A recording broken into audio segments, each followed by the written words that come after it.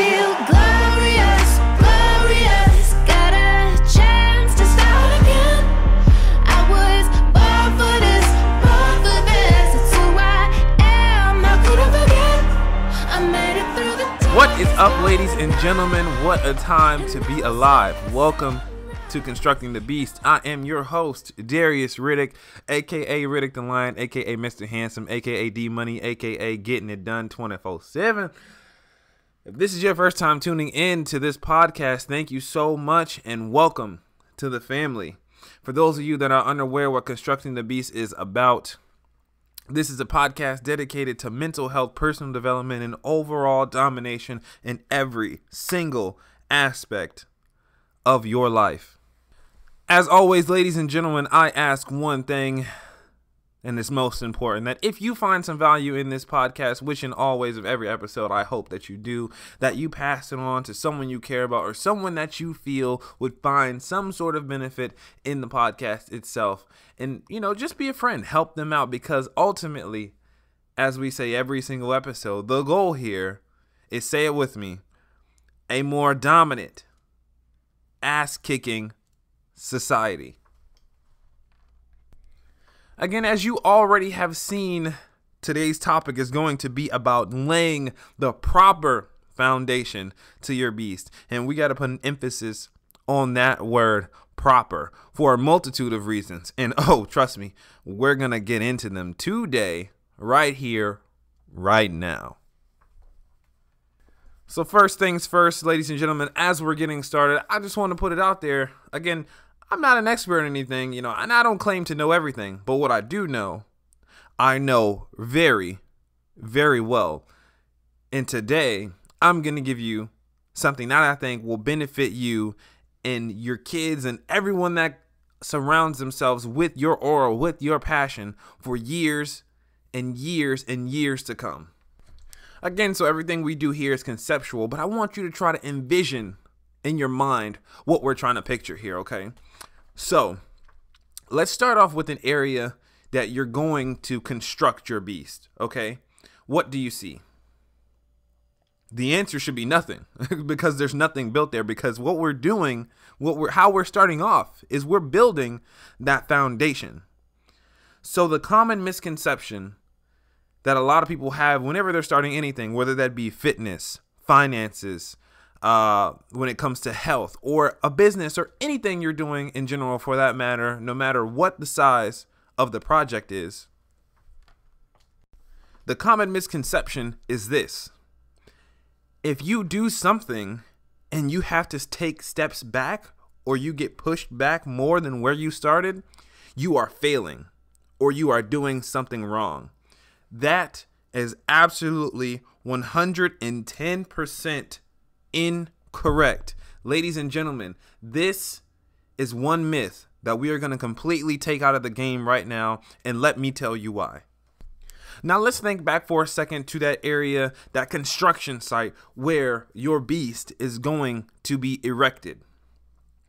What's there? We already established that there's nothing there. So the first thing you have to do when layering that foundation is what? You are going to dig deeper than where the top layer of that ground already is. So from where you started, you are going to go further and further down. Now, let me put this in a better perspective for you. The larger you are going to build your beast, the bigger dream you have, the more deeply rooted foundation you need to have. So whether you plan on building, metaphorically speaking here, say like an Eiffel Tower or a bridge or a small townhouse, anything for that matter, the dream that you have is going to start based on how deeply rooted and how greatly constructed your foundation is. Now, what does that mean for our starting point? So basically what that means for our starting point is where you started from the ground level of that foundation. Whenever you get to the point of how deeply rooted you want your foundation to be, or where you think it should be, that point may be so far from the surface of where you started that many times you look back and you'll think, I'm not quite sure I'm going down the right path. I'm not sure that I'm doing this right. Maybe I've gone too far. Maybe this isn't for me. No. And most of those thoughts are completely normal. Trust me, the people that you follow, that you look up to, your idols, mentors, the millionaires, the 1%, everyone has those thoughts. That's part of being human. It is 100% normal. Don't get down on yourself for this. However, when you do have these thoughts and these thoughts begin to manifest, you have to have that mental fortitude, that mental deviation to be able to tell yourself, where I started at that ground level is not where I'll end up that will ultimately get my beast constructed, because I have to build my foundation. And when you are building this foundation, it is based off how big of a dream, how large scale you want that beast to be. Because if you're building something really huge, you can't have just a subtle, 3 or 4 or 5 inch construction foundation. It has to be something that's greatly, deeply rooted, that's immovable, that doesn't matter what storm or whatever natural disaster comes your way, that foundation will always be in place. And ladies and gentlemen, this may seem like a new concept to some of you, and others of you will see that, it all makes sense, but there's a couple things out there. They're floating around every single day. You may see them or hear them, or you have even experienced them, but you don't really realize it until it's put into perspective. For example, I'm going to go ahead and cover the 2 main aspects of life that a lot of people either struggle with, or it's the part of lives that they want to be the most successful in, and that's fitness and finances. For the sake of interest, we'll start with fitness. And ladies and gentlemen, like I stated before, and I will state again, I do not claim to know everything, but the things that I do know, I know very, very well.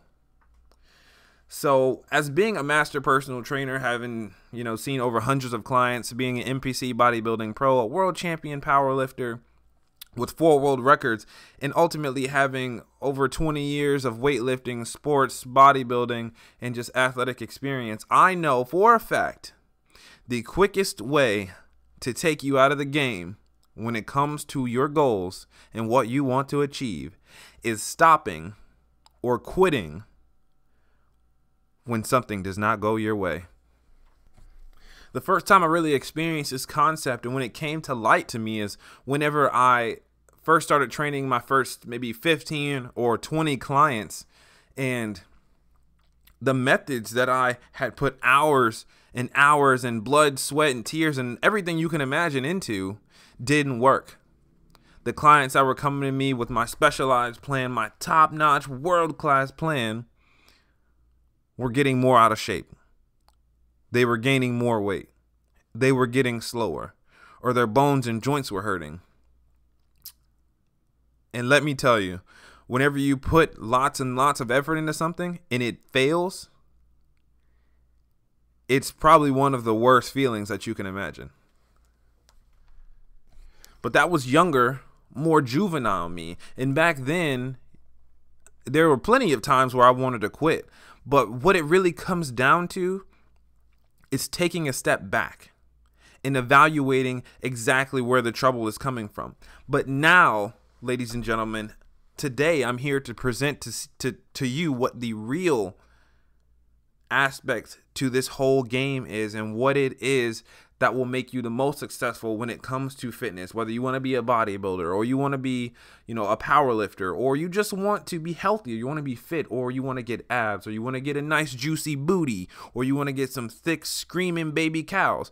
That's calves for those of you that didn't catch it. Anyways, or you want to get any aspect of your body that you want to increase. This is the concept that's going to break that plateau and change the way you think about what you are doing. When you start a new concept, so if you are a weightlifter and you're going into cardio, if you're a CrossFitter and you're going into Olympic lifting, if you are simply yoga and slim fit techniques and you're trying to move more into the gymnastics or weightlifting principles, whenever you start something new, your body is going to regress. And let me tell you why. The human body is hands down the most amazing machine on God's green earth. Whenever it is introduced to a certain amount of stimuli, it is going to adapt. And during that adaptation period, the body breaks down and recovers. But when it does recover, it comes back bigger, stronger, and faster. And this is the principle, baseline principle, very basic version that we'll cover even more in a different episode. But this is the basic principle that the body goes into whenever you switch to something new. Now, let me relate this to you in the same way that we're talking about our beast, that baseline foundation. If you are someone that's starting out, that you're like a level 1 lifter, so you don't really know that much about weightlifting. Nutrition's pretty new to you. You don't know about macro and micro nutrients. Whenever you start that baseline, you have that open field to begin your construction. You are going to introduce new things to your body that it does not understand. So you are going to have to dig deeper from where you started and build that foundation. And it's going to seem like you're going back. You may gain a little bit more water weight. Your joints may hurt a little bit more, or your body may look a little bit different than it usually does. And it won't be in a good way. But that is key. That is the principle, because eventually your body is going to see that foundation and it's going to be able to adapt to the stimuli that you're introducing to it. So in turn, instead of starting from the surface and not having a very stable foundation built, you'll have the best foundation possible. And once that foundation is finished, that's when the real construction begins. And I know, because I get this all the time. I've been doing this for a long time. And I have trainers come to me now wanting advice, and they ask me why their clients have started their new program and it seems like they're gaining weight, or it seems like they're not where they should be. And I mean, that could be one of two things. One, sorry, brother, but they're not really following your plan. Or two, it's actually because their body is going through that adaptation period. And what it's doing is it's laying that natural foundation. So in the end, it has something to build upon. And when it's to that top, when it's at the top level of that penthouse that your body's going to look like, because man, you stick in there and you're going to look real good naked, sexy, it's going to be all worth it. The best advice I have there when in the aspects of fitness, whenever you're starting a new plan or taking on something new, is be patient. Learn your body. Learn what works for you. Capitalize on that. Learn your weaknesses. Fix them. Turn them into strengths. Capitalize on those and become an efficient, sexy, fit force. So next, I'm going to address something that I know that everyone loves. And if someone out there says that they don't love it, then I don't know. I'm watching you. But that's money and finances. And I know we probably all heard this phrase before, but if you have not, I'm going to go ahead and say it for you right now. This goes out to everyone who wants to be wealthy, rich, who wants to start their own business or has their own business or wants to sell something or buy something or invest. And that is this: you have to spend money in order to make money. Now, before we go into this, one thing I want you guys to think about, and something that is really, really important, in that you should take away from this, and think about it every time you want to spend money or you're feeling down about your finances. Think about this: how far are you willing to go in order to make that money that you can actually see in your future? Let me explain. So one of my friends and probably one of my biggest mentors is Andy Frisella.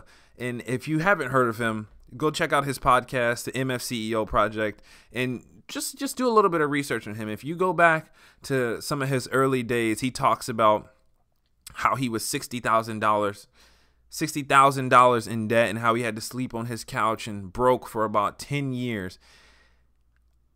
And if you put that into perspective, some of us now don't have the money that we see down the road, and that makes us down. Now, can you imagine your dream being so far away and being $60,000 in debt, broke, no money, This is just a short concept and just all wrapped up into one. But if you guys want to know more information about that, go check out Andy Frisella. But this is the concept that I want to present to you guys, because if you really want to be wealthy, you want to be a millionaire, you want to be a billionaire, you have to ask yourself how far you're willing to go. How much money do you want to invest? How broke can you be before you say, no, man, no more. No mas, this ain't for me no more. How much are you willing to invest? Because smart people invest first and spend whatever is left. Now, unwise people, I don't want to say dumb, but unintellectual people will spend money first and then invest what's left. And he does a really good concept about putting this into perspective. Long story short is this. Two people are investing money. They both have $100. Person one goes out, goes drinking with the friends, spends $60 on drinks and other shit that really doesn't have any investment practice to it whatsoever. Has $40 left over to invest. Person two doesn't go out and invest all $100 into that concept or that aspect, whatever they're going for. So at the end of the day, person one invests $40. Person two invests $100. And every single day, person one and person two invest the same amount of money. Now, at the end of, say, 1, 2, 3, 4, 5 years, however long you want to look at it, person two is ultimately going to have more money in the long run and more investment practice because they spent more money into their investment. So they're going to have 100% investment, 100% return versus someone who went out drinking and spending money on things that had no return to it. Now, I'm not in any way saying that you shouldn't go out and have a good time. If that's something that you want to do, then that's something that you want to do. But like I said before, ladies and gentlemen, you have to understand, if you want to be someone of great influence, if you want to be wealthy, if you want to be successful, it is going to come at a price. So you can go out every weekend, every night, and have a good time. But if you want to be your own boss and don't want to have to work for anyone 40 years down the road, then do something your future self will thank you for, and invest that time and invest that money. And eventually you will have friends that surround you that are as like-minded, as wise, and as wealthy as you are. And you won't have to worry about going out and drinking because the investment will have been in your entire life, not just into your bank account. So the last part of finances that I'm going to hit here is whenever you are starting something new or investing money into a business, understand it is just that, an investment. So if you start off with $10,000 and you invest all of it, you may have to constantly invest money into it. So 1 year there's 10,000 invested. Then the next year there's 20,000 invested. In the third year, you have a total of $30,000 invested into your faith, into your business. In the fourth year, you only make $5,000. So that's $25,000 that you invested into something where you didn't get the same return. The biggest way to psych yourself out from reaching that financial success point is telling yourself that it's not worth it. The return when it comes to money is not going to be immediate in any sort of form or fashion. This concept, again, ladies and gentlemen, goes back into what we are doing here. Whenever you start with that baseline foundation, where your construction site is going to be, there is nothing there. When you start your foundation and dig into the ground, it's expensive. There's so many people you have to pay, so much digging you have to do. You have to buy the tools and materials, lay it all down. And the building that you're doing hasn't even come up yet. So whatever it's going to be, whatever aspect of life it's going to be in, it hasn't made any money. But yet you're still investing more and more money into something that's still a project. But that's okay. That's the beauty of investment. It's invested into something that is going to have return in the long run. You just have to continuously put your faith into it, put your time and effort into it, and always look back and see where you came from. Because when you do, you're going to realize how awesome the journey is getting to this point, building your beast, laying your foundation, and every single step you take, you're going to look back at all the hard days and realize it was so worth it, and the feeling is glorious.